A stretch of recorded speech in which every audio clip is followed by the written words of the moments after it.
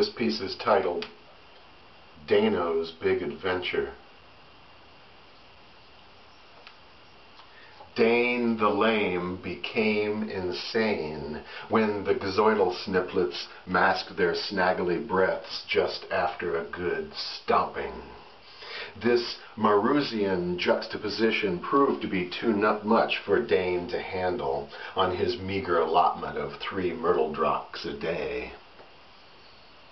He was lucky, though, for it was just a light stomping, and it quickly passed into Boingetwerp.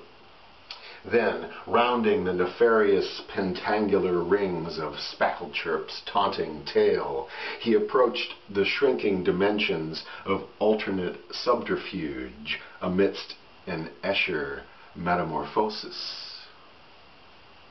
Then Dane gazeboed the Dweedlebeetles by calculating the snickersnock for converging changes in positive zoysia. Thus, the gap being bridged between the two, he successfully achieved the status of Hyper Smurf.